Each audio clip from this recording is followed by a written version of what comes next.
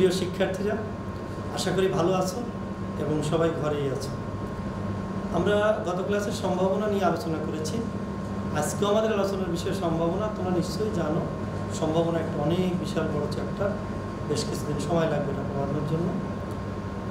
আমরা গত ক্লাসে নমুনা ক্ষেত্র কিভাবে পাওয়া যায় এবং তার সাথে সম্পর্কিত কতগুলো গাণিতিক সমস্যা, এটাই ছিল গত ক্লাসে আমাদের মূলত আলোচনা। আজকে আমাদের আলোচনা সীমাবদ্ধ থাকবে নমুনা ক্ষেত্রের মধ্যে। তবে গত ক্লাসে আমরা মুদ্রা নিক্ষেপের নমুনা ক্ষেত্র এবং তার সমস্যা নিয়ে আলোচনা করেছি। আর আজকে আমরা আলোচনা করব ছক্কা নিক্ষেপের নমুনা ক্ষেত্র এবং তার সাথে সম্পর্কিত কতগুলো গাণিতিক সমস্যা। সবাই একটু খাতা এবং কলম প্রয়োজনীয় যা এগুলো নিয়ে বসো, আর আমার কথাগুলো একটু বোঝার চেষ্টা করো।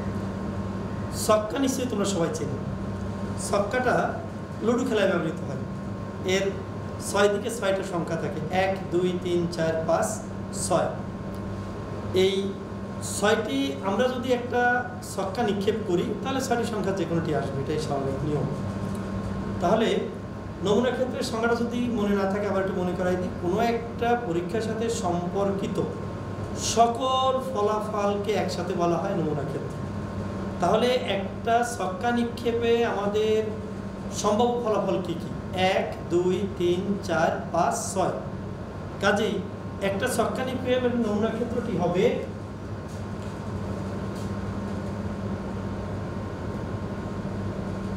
1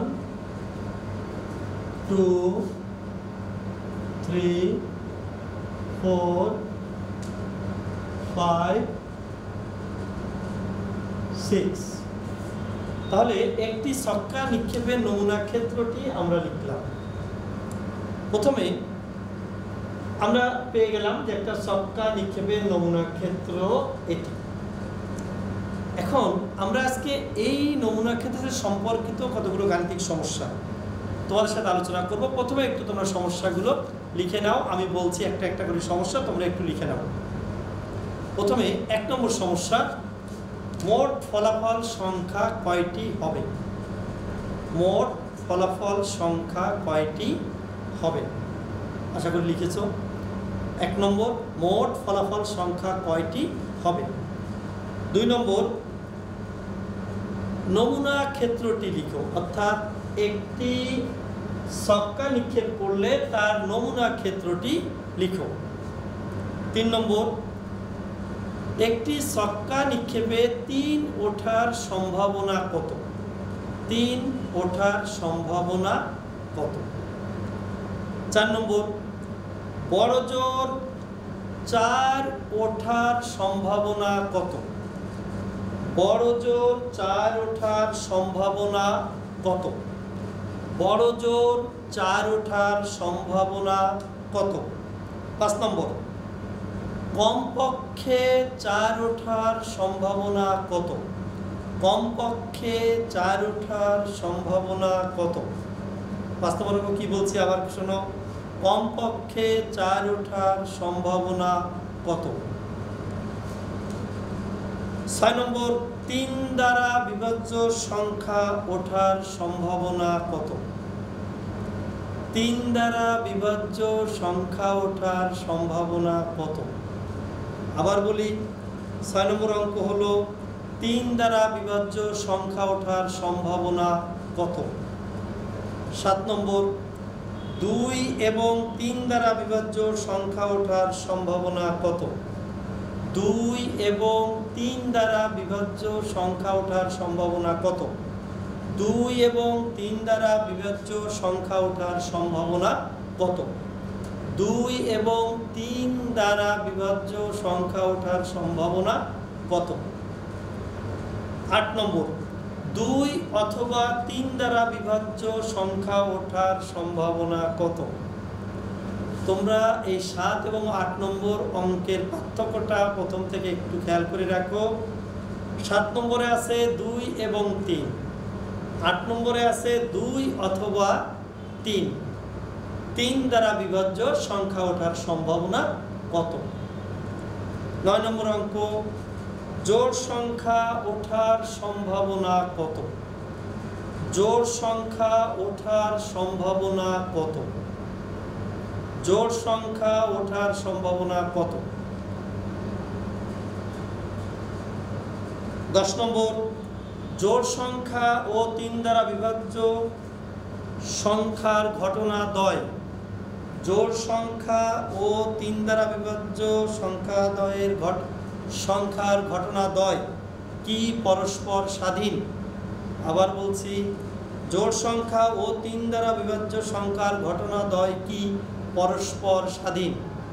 জোড় সংখ্যা ও 3 দ্বারা বিভাজ্য সংখ্যার ঘটনা দ্বয় কি পরস্পর স্বাধীন? এই 10টি অঙ্ক আমরা পর্যায়ক্রমে সমাধান করব। আর এই অঙ্কগুলো সমাধান করতে পারলে তোমাদের একটা বড় ধরনের গাণিতিক সমস্যার সমাধান হবে। আবার বলছে, অঙ্কগুলো মিলিয়ে নাও, ঠিক আছে কিনা। 1, মোট ফলাফল সংখ্যা কয়টি? 2, নমুনা ক্ষেত্রটি লিখো। 3 ওঠার সম্ভাবনা কত? 4, বড় জোর 4 ওঠার সম্ভাবনা কত? 5, কমপক্ষে 4 ওঠার সম্ভাবনা কত? 6, 3 দ্বারা বিভাজ্য সংখ্যা ওঠার সম্ভাবনা কত? 7, 2 এবং 3 দ্বারা বিভাজ্য সংখ্যা ওঠার সম্ভাবনা কত? 8, 2 অথবা 3 দ্বারা বিভাজ্য সংখ্যা ওঠার সম্ভাবনা কত? 9, জোড় সংখ্যা ওঠার সম্ভাবনা কত? 10, জোড় সংখ্যা ও 3 দ্বারা বিভাজ্য সংখ্যার ঘটনাদ্বয় কি পরস্পর স্বাধীন? এবার আসো একটা একটা করে আমরা অঙ্কগুলোর সমাধান করি। প্রথমে 1 নম্বর অঙ্কটা ছিল জোড় মোট ফলাফল সংখ্যা কয়টি? এক্ষেত্রে আমরা গত ক্লাসে আলোচনা করেছি, সেই বিষয়টা আবার একটু আজকে খেয়াল করো। একটা ছক্কা নিক্ষেপ করলে তার সম্ভাব্য ফলাফল হলো 6টি, অর্থাৎ 6 পাওয়ার n, তার মানে 6 পাওয়ার 1 সমান 6টি। যদি 2টা ছক্কা নিক্ষেপ করা হতো তাহলে তার মোট ফলাফল সংখ্যা হতো 6 পাওয়ার n সমান 6 পাওয়ার 2 সমান 36টি। তাহলে আমাদের এখানে আমরা কয়টা মুদ্রা নিক্ষেপ করেছি? একটি মুদ্রা। যেহেতু আমরা একটি মুদ্রা নিক্ষেপ করেছি, অতএব আমাদের মোট ফলাফল সংখ্যা হবে 6টি। কারো বুঝতে কোনো অসুবিধা যদি হয়ে থাকে আবার খেয়াল করো। আমরা বলছি, আমরা যদি একটি ছক্কা নিক্ষেপ করি তাহলে তার মোট ফলাফল কয়টি হবে সেটা বের করার সূত্রটা হলো, আমার একটি ছক্কা নিক্ষেপের সম্ভব ফলাফল হলো 6টি, এই 6 পাওয়ার n। তা যেহেতু আমাদের এখানে একটা মুদ্রা নিক্ষেপ, অতএব 6 পাওয়ার 1 সমান 6টি ফলাফল আসবে। কয়টি ফলাফল? 6টি। কয়টি ফলাফল? 6টি। এবার 2 নম্বর অঙ্কটি, নমুনা ক্ষেত্রটি লিখো। আমরা মূলত আগেই 2 নম্বর অঙ্কের উত্তর এখানে লিখে ফেলছি। এটা একটি ছক্কা নিক্ষেপের নমুনা ক্ষেত্র, কারণ একটি ছক্কা নিক্ষেপ করা হলে সেক্ষেত্রে 1, 2, 3, 4, 5, 6 এই 6টি সংখ্যা বা সম্ভাব্য ফলাফল আসতে পারে। এ কারণে এই সবগুলো ফলাফল নিয়ে একসাথে আমরা যেটা পাবো সেটাই হবে ছক্কা নিক্ষেপের নমুনা ক্ষেত্র। অতএব এটি হলো ছক্কা নিক্ষেপের নমুনা ক্ষেত্র। এবার আসো 3 নম্বর অঙ্ক। 3 নম্বর অঙ্কটা কি? 3 ওঠার সম্ভাবনা কত? কত ওঠার সম্ভাবনা? 3 ওঠার সম্ভাবনা কত? আমাদের অঙ্ক নম্বর 3 নম্বর অঙ্ক, 3 ওঠার সম্ভাবনা কত? প্রবাবিলিটি অফ 3, মানে 3 আসার সম্ভাবনা সমান আমাদের সম্ভাবনার সূত্রটা কি আমাদের মনে আছে? নিশ্চয়ই আমাদের অনেকেরই মনে আছে। সেটা কি? যে অনুকূল ফলাফল সংখ্যা ডিভাইডেড বাই মোট ফলাফল সংখ্যা। তাহলে আমাদের এখানে ঘটনাটি কি? ঘটনা 3 আসার সম্ভাবনা। তাহলে 3 আসার সম্ভাবনার অনুকূল 3 আসার অনুকূল ফলাফল হলো এই একটি। অতএব অনুকূল ফলাফল সংখ্যা 1 আর মোট ফলাফল সংখ্যা হলো 6। তাহলে এখানে এই 1কে 6 দ্বারা ভাগ করলে যা হবে সেটাই হবে আমাদের সেটাই হবে আমাদের 3 আসার সম্ভাবনা। তাহলে আমরা এটাকে ভাগ করে ফেললে যেটা হবে, ক্যালকুলেটর ভাগ করলে যে হবে সেটাই এখানে বসিয়ে দেবে, ওটাই হবে আমাদের উত্তর। এবার আসো 4 নম্বর। 4 নম্বর অঙ্কটা কি মনে আছে? নিশ্চয়ই সবাই লিখে নিয়েছো। বড় জোর 4 ওঠার সম্ভাবনা কত? বড় জোর 4 ওঠার সম্ভাবনা কত? মাঝখান দিয়ে একটা কথা বলি, যদি আমি অঙ্কটার মধ্যে থাকতো 4 ওঠার সম্ভাবনা কত, তাহলে 4 ওঠার সম্ভাবনা মানে 4 আছে কয়বার? একবার। তাহলে আমি লিখে দিতাম যে probability of 4 সমান সমান 1 divided by 6। কিন্তু এবারে শব্দটা একটু খেয়াল করতে হবে, বড় জোর 4 আসার সম্ভাবনা কত? কি বলছি? বড় জোর 4 আসার সম্ভাবনা কত? বড় জোর মানে কি? মানে সবচাইতে বেশি আসতে পারবে 4। তার মানে হলো এই অঙ্কটাকে যদি আমি একটু, মানে এই সমস্যাটাকে যদি আমি একটু চিন্তা করি, তাহলে পাবো বড় জোর 4 আসা কথাটার মানে হলো 1 আসতে পারে, 2 আসতে পারে, 3 আসতে পারে, 4 আসতে পারে। বড় জোর 4, তার মানে 1, 2, 3, 4। তার মানে আমাদের 4 নম্বর অঙ্কের অনুকূল ফলাফল সংখ্যা হবে 4টি। তাহলে প্রবাবিলিটি অফ বড় জোর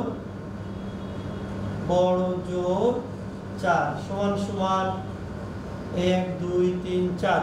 4টি হলো অনুকূল ফলাফল সংখ্যা ডিভাইডেড বাই মোট ফলাফল সংখ্যা হলো 6 সমান সমান 0.67 সমান সমান 0.67।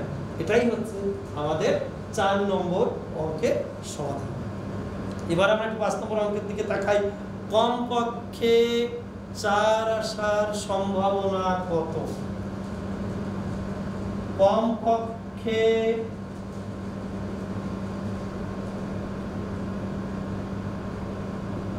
কমপক্ষে 4 আসার সম্ভাবনা কত? একটু আগে অঙ্কটা মাথায় নিতে হবে, বুঝতে হবে, তারপর অঙ্কটা করতে হবে।